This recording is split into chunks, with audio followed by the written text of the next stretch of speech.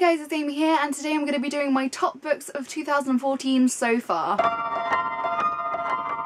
So I saw Sarah Churchill over at Clumsiness is a Curse do this video the other day, and I thought it was a really good idea, as I would love to share with you the books that I have enjoyed a lot this year so far, and maybe this list will change once I come to do my top books of 2014, but who knows, we will see. I will leave Sarah's video linked down below if you'd like to go and see that.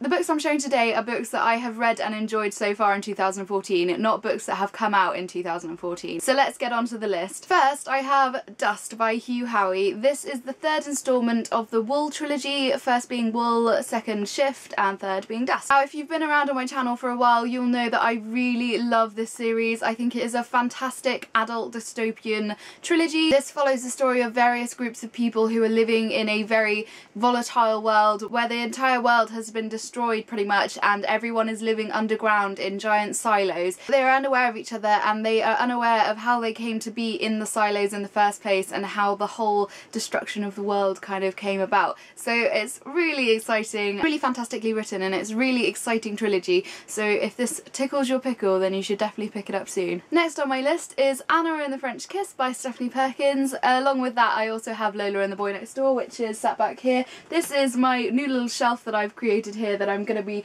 putting the books that I've read so far this month, so you will always know what I will be talking about in my monthly wrap up. So Anna and Lola are absolutely brilliant, and I cannot wait to read Isla and the Happily Ever After. This follows the story of a young American girl called Anna who goes over to Paris to go to school, and she starts having feelings for another young man, but this is a very tricky situation because he's already got a girlfriend and Anna's already supposed to be seeing someone as well, so it's all kind of tricky. You may have heard me say it before, but I'm not the biggest fan of romance stories. I just don't really like them, and I don't really like romances being pulled into stories unnecessarily.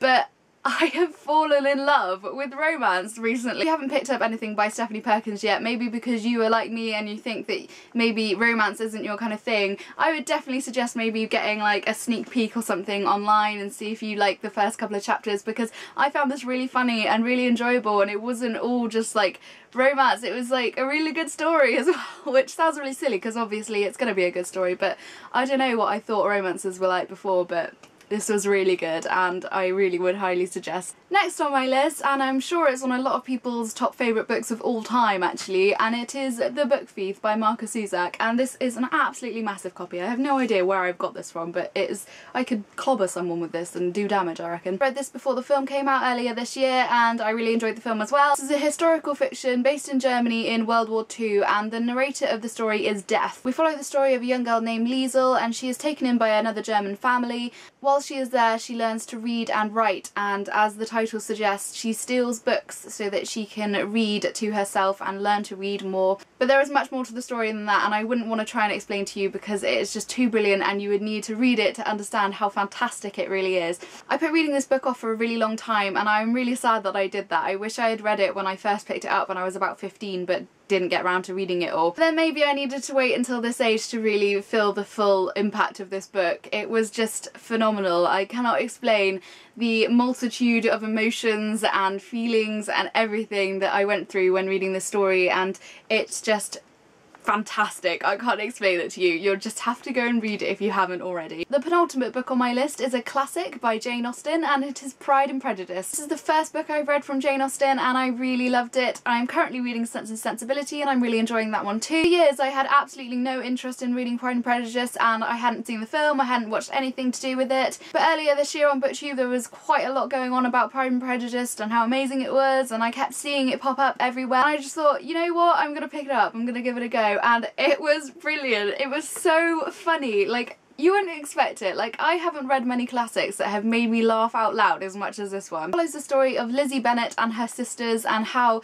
they are living within the times, and it is Lizzie kind of narrating how everything is going on and how their mum is kind of trying to marry them off to people, and their mum is hilarious. She is one of the funniest characters in this book. What I love most about this book was the sarcasm and the quick, like, witty replies, and just everything was just so far ahead of its time. I think it was absolutely brilliant. If you're hesitant to pick up a classic, or if you haven't read anything from Jane Austen yet, I would really highly suggest this one. And the final book slash author on this list is Eleanor and Puck by Rainbow Rowell, and I read Fangirl earlier this month. I will be talking about that in my August wrap up. Yet again, Eleanor and Puck is another budding romance type story. Although in this one I felt it was different. I didn't feel like it was a romance story. I felt like it was watching two people grow and become accustomed to each other, and just everything about this story was beautiful, and just the writing and the way everything was built up was absolutely brilliant. There's a bit when they were on the bus and they were holding hands, and it was just the sweetest thing I think I've ever read. I'm pretty sure I actually cried when reading it because it was just so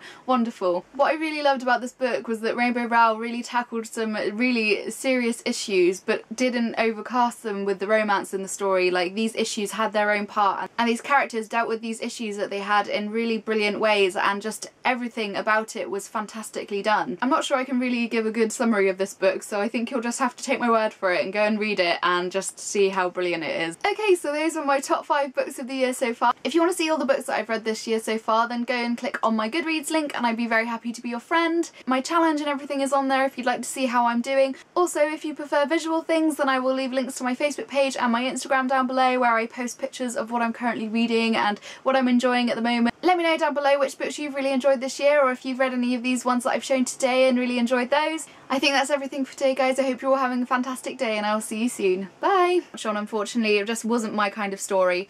But this one, I wouldn't hesitate to say, is actually now my favourite John Green book. So